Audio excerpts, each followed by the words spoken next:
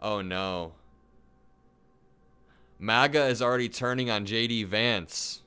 This person that's in their bio, it says COVID jab count, and they said lockdown Vance. They posted images of JD Vance during the lockdown. He said, "My basic view is this. The virus is very deadly compared to the flu. It is not spread widely in our population. Informal social distancing has done a lot to slow the spread, and more formal measures have helped too."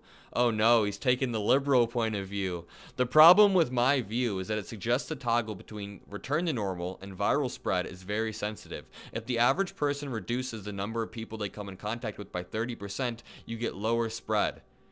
How come, like, people sound decently smart before they enter the MAGA universe? It's like in order to put on a MAGA cap, you have to lobotomize yourself first. If they reduce that number by 50 to 75%, even better. R0 doesn't exist in a vacuum, but social distancing is inherently economically destructive, even informally, even before any lockdowns. Okay, so there was a little bit of MAGA peeking out, but it's like he absolutely had some sort of cohesive view on the virus. Some have pointed to Sweden's laissez-faire approach to the virus as a model to emulate. Set to the side whether that's accurate, it's incomplete at best. Swedish economic forecasts are grim. This man is looking at economic forecasts, he's looking at different models, he's looking at Sweden's model and saying, okay, they took a very chill, laissez-faire approach, but we shouldn't do that, it's incomplete at best. And now he's just like, election was stolen, blah, blah, blah. Here's the message JD Vance sent to his friends suggesting Donald Trump might be America's Hitler. But I'm not surprised by Trump's rise, and I think the entire party has only itself to blame. We are, whether we like it or not, the party of lower income, lower education white people, and I've been saying this for a long time, that we need to offer those people something, and hell, maybe even expand our appeal to working class black people in the process, or a demagogue would. We are now at that point. Trump is the fruit of the party's collective neglect. I go back and forth between thinking Trump is a cynical asshole like Nixon who wouldn't be that bad and might even prove useful, or that he's America's Hitler. How is that for discouraging? Wow.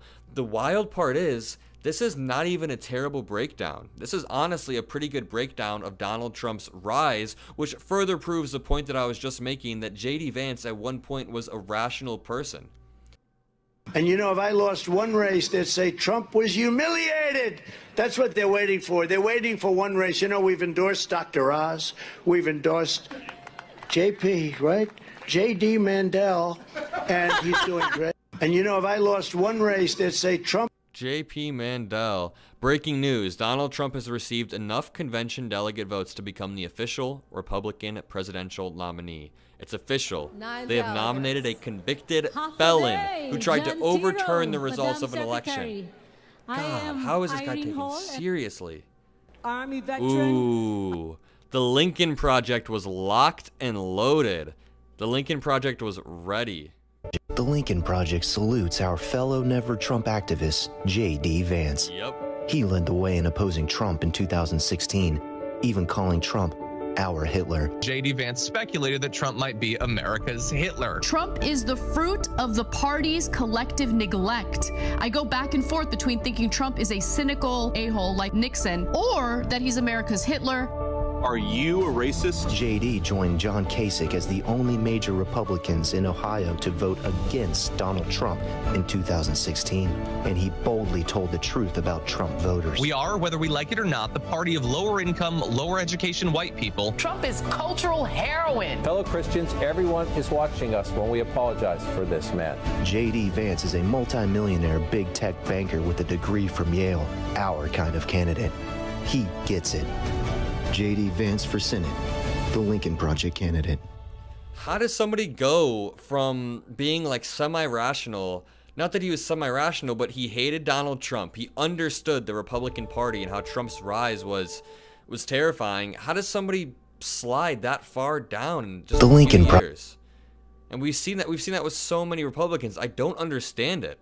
It's like, well, I do understand it. Donald Trump has such a chokehold on the Republican voters that people like Lindsey Graham, who at one point hated Donald Trump, are now saying that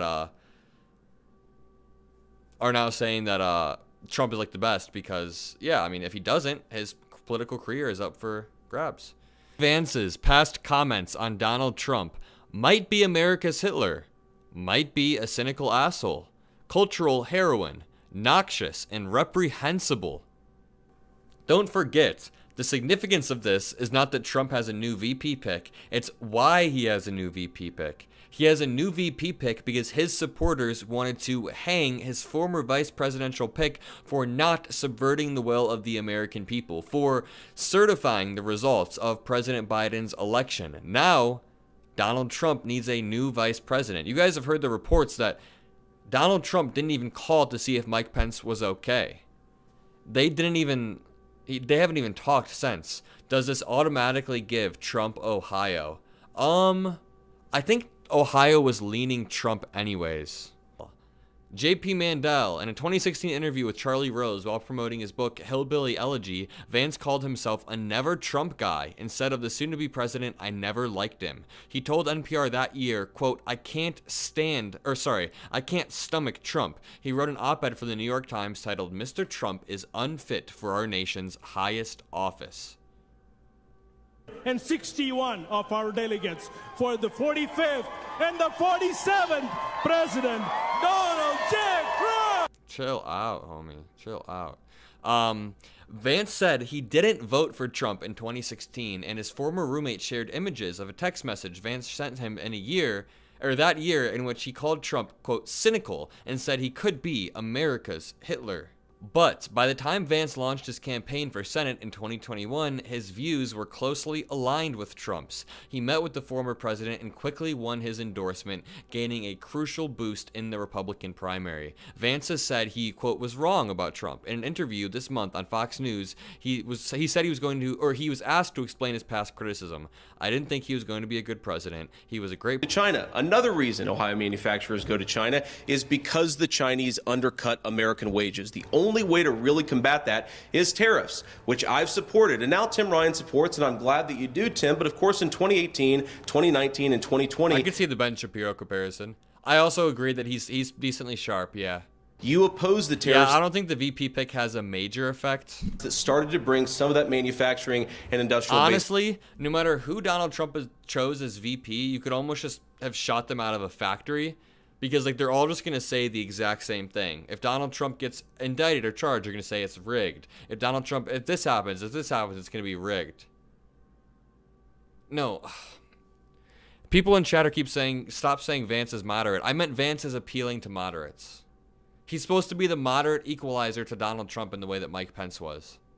It's back to Ohio. China is a And I'm not saying Mike Pence was moderate either. I'm saying Mike Pence was meant as an equalizer to Donald Trump.